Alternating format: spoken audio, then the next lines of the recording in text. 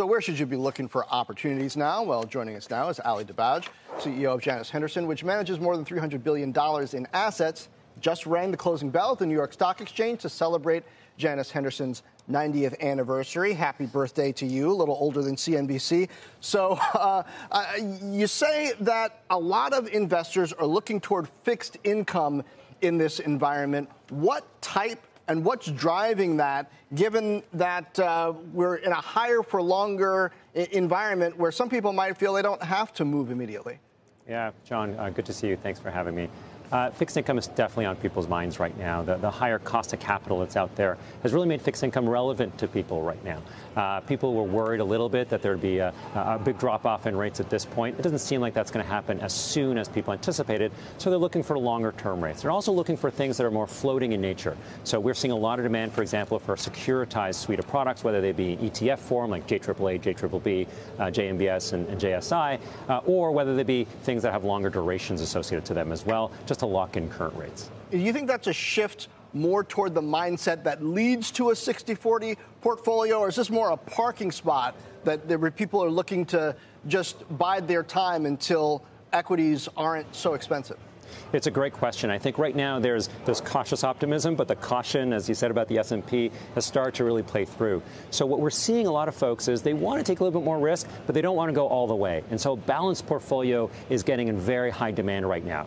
Balanced portfolios obviously have the fixed income returns now that there is a return given interest rates and where they are. And that's also a ballast relative to the equities. And equities gives you that growth opportunity. So right now the balanced portfolio is very high on people's lists. We think that's one of the right places to go as well if you don't want to go all the way to a U.S. equities portfolio or even emerging market equities portfolio and take on more risk. Balance is a real focus for people right now. We have something like $6 trillion sitting in money market funds right now. Is there a point at which we start to see some of that convert over to equities or to other asset classes? Is it going to hinge on a rate cut? Yeah, so we've seen historically, absolutely.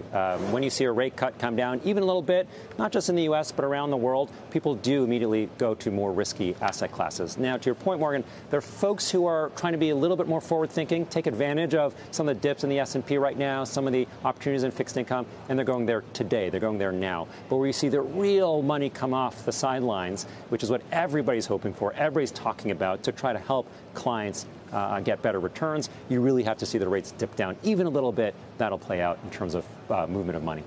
Is your expectation that we're actually going to see that? And I asked that knowing that we had more Fed officials doing more jawboning and raising more questions, or at least tilting a little more hawkishly, even today, based on some of the data we've gotten. You take that, you factor in geopolitical risks that we've been talking about here this week, the fact that yields have been moving back up, maybe the fiscal piece of that playing into the bond market. I mean, there's a wall of worry that seems to be growing here, and I just wonder how much of it is scalable and how much of it is perhaps not, or poised to become a bigger issue than the markets are realizing right now. Well, we were never, Janus Henderson, in the camp of the 6 or 7 or 8 drawdowns that we were going to anticipate this year from an interest rate perspective. We were a little bit more conservative on that. We still think it'll happen, right? We still see really positive signs around the consumer, really positive signs as earnings have reported for the past little while. We think that's going to continue. We do think there will be a rate, obviously, declines, but maybe not as immediately as people had anticipated initially, maybe towards the end of the year. Ali, how risky are emerging markets right now, given what's happening with geopolitics and given just how hot overall global markets have been?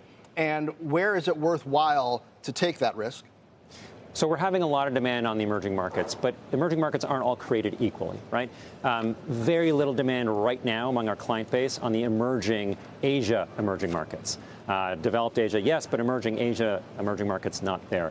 People are absolutely looking at the Middle Eastern area, even with some of the geopolitical questions that are happening right now. North Africa, Eastern Europe, and Latin America is very, very hot. So emerging markets, both from the equity perspective, we've got a great portfolio manager, very focused on that, as well as emerging market debt. We do think emerging Asia comes in maybe a little bit later in this year or next year, but there's no demand right now for that market.